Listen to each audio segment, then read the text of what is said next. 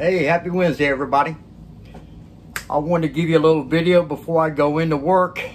I work pretty much every day, except for when we had the power out. I didn't work then, but I sweated probably 5 pounds off because it was in a major heat wave at the temperature of about 96. So you get a fat guy like me trying to sleep when you're over 200, it doesn't work. And we undervalue air conditioning so much when we don't have it.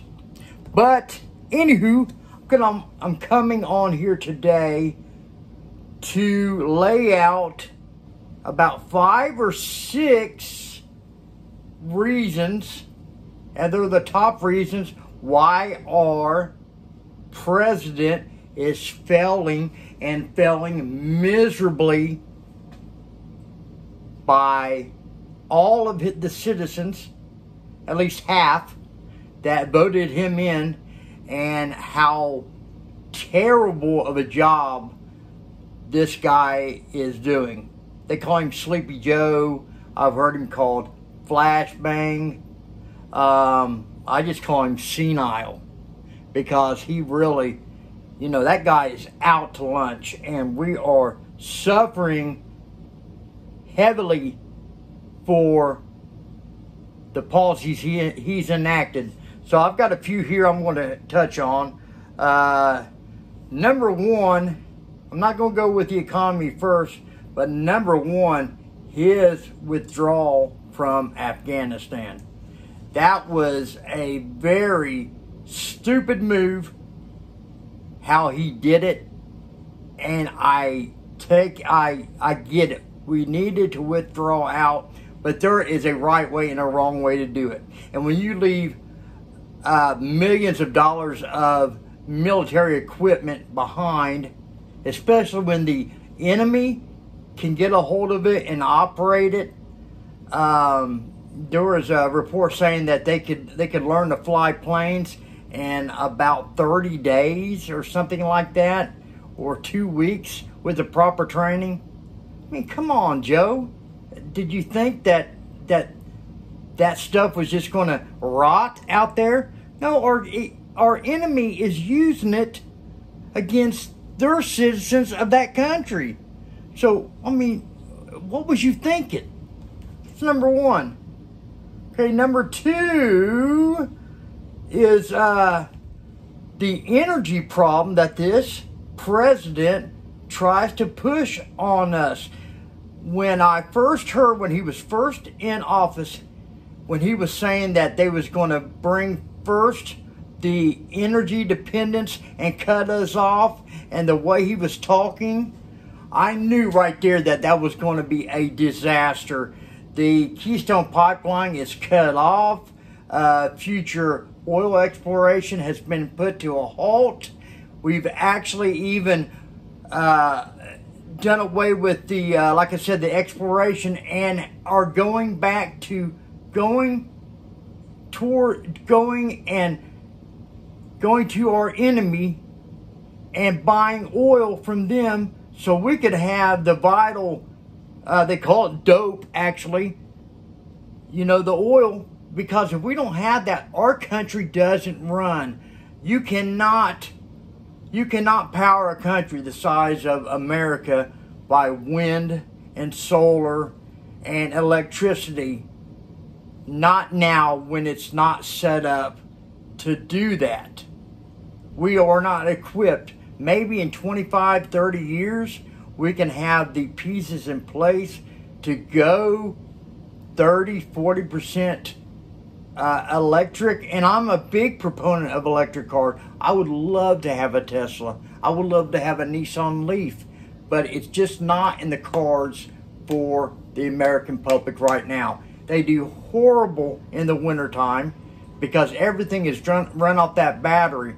So, I mean, I have an e-bike, even if I run my headlight with throttle power, my battery power goes down, down, down, down. So that's what people don't understand, that everything that car uses from a battery is a pull on it. So it's a no-go until we have better technology to run the EVs, the electric vehicles. Okay, that's number 2. Okay. Number 3, and that was the most controversial key here, is the authoritative mandates that he put on the American public on the face diaper and the stab juice. You cannot come down on a country that's free like America and give mandates that's either go with us or don't go with us, love it or leave it. It's just not going to work, especially when 120 some million people have already had the virus and have gotten over it. And every study that you read says that natural immunity is better than the stab juice. It's common sense. Look up Dr. John Campbell's YouTube channel. He was one of the first people that give information that was pertinent and correct to what was going on in the pandemic. So that was an abysmal failure, Sleepy Joe. Come on. So moving on here.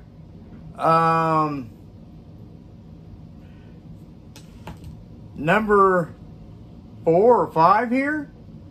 There's so many I can't keep up. The next one is the persisting topic right now, and that is inflation. Okay? You cannot print dollars more and more and raise interest rates on a down economy and expect to get a good result. There is a quote by Lyndon Baines Johnson, our former president, that said that anytime he went in the Air Force One and touched down anywhere in the United States, his approval rating rose by 20 points. Our president, just through goodwill, can get the right pieces in place, and he can curb off this inflation by a lot, just by his candor, his demeanor, getting the right people together and to solve this. But when you have an administration that their press secretary says, well, there's really not, we can do not a lot, and then Sleepy Joe is blaming everything on Russia. Russia. Where have we heard this before? Oh, I don't know, Brady Bunch? Marsha. Russia did not bring the gas rates up by double because we wasn't even in a conflict not a year ago. These rates started rising right after Trump was out of office. So this is solely on Joe. His policies are the reason why we have $5 a gallon gas and $6 a gallon diesel. And that's $5 in Ohio. In California, we're up to $7 to $8. This country can't sustain itself. One of my sources that I pull from, he's got a couple friends that are in the trucking business, and they have it's a small business, like with 3 trucks. And his one friend said that each truck is $1,500 a day for a semi. He has 3 of them. That's $4,500. He said his fuel bill last week was $20,000. And he said his friend, my source, his friend said that, mark my words, you will see empty shelves in a month unless something changes. This cannot be sustainable. And we're not getting any word out of the White House what they're going to do. Natural gas is kaput. We used to be the Saudi Arabia of natural gas, and now we're nothing in the market. All the gains we've got from the last 4 years, in 18 months, poof. So, I don't know. I don't know, guys.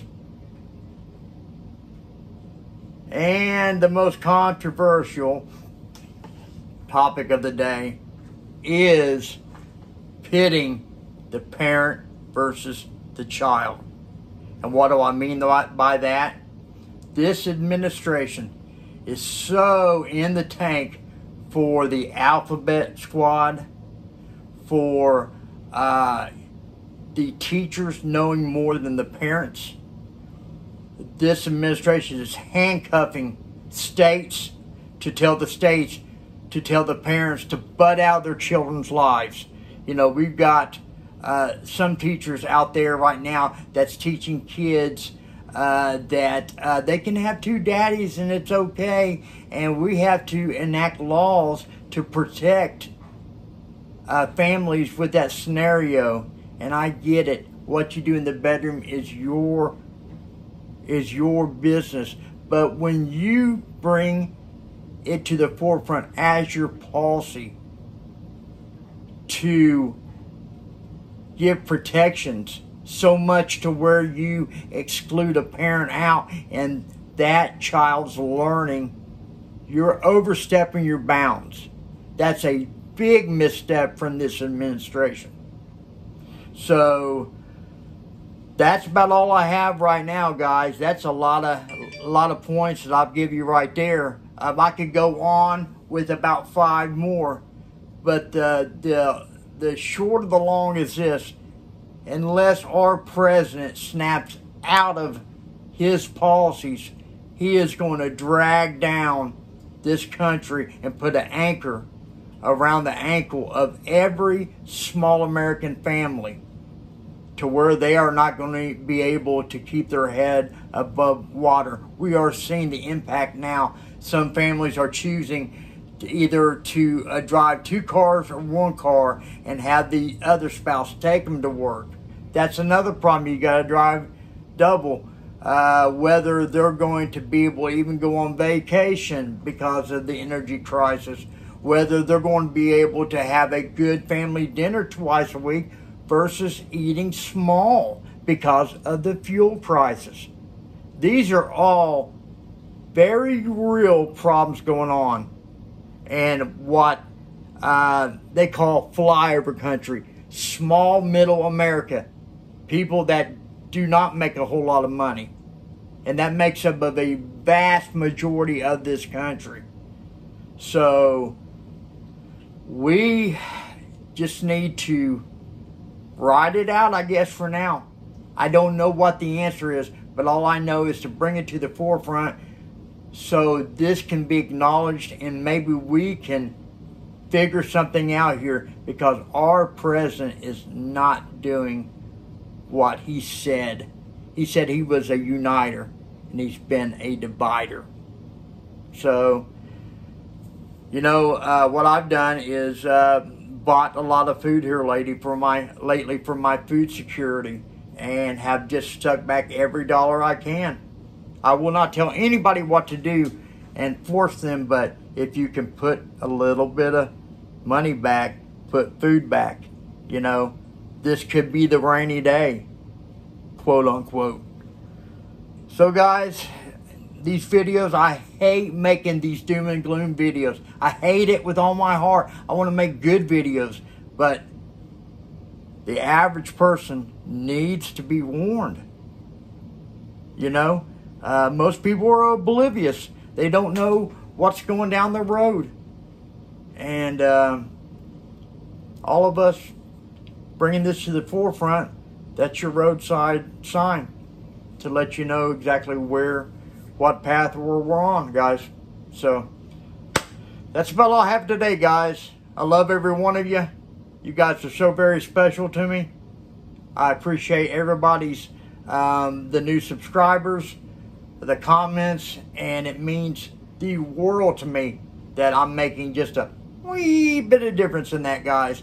So until another video, I appreciate y'all. We'll see you down the road. Bye.